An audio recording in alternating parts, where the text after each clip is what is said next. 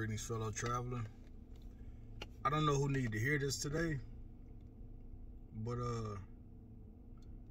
you're going through some kind of attack right now, and there's somebody close to you. They're saying things, or they're accusing you of things that you know you didn't do.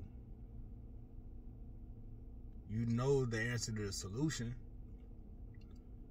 but you feel more frustrated at the fact that they could accuse you of such a thing. Don't worry about it. They're showing you who they truly are, so accept that and listen to it. Full disclosure, it's not something that's happening in my life.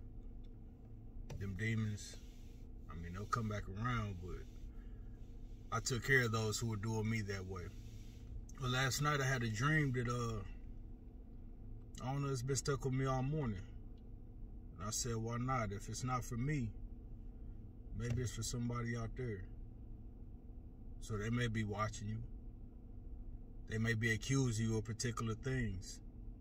Do not get caught up in reacting. Take your time. Pay attention to what they're showing you. Then respond, if you feel so inclined, or just ignore them. But it's something that's it's something that can get us caught up in life. I'm speaking from experience, with family, with friends. Do not let them get you caught up, because what people will do at times, and this is spiritual warfare, what they will do is they will accuse you of something, whether it's true or not, simply to get you focused on a false issue than to speaking about the real problem at hand. So don't allow them to get you caught up in that game. Don't do it. You know the truth, move towards that. And it's not your job to convince them of what the truth is.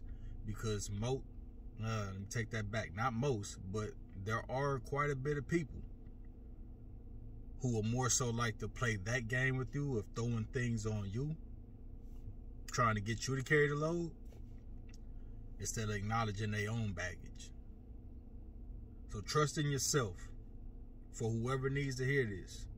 Until next time, be blessed.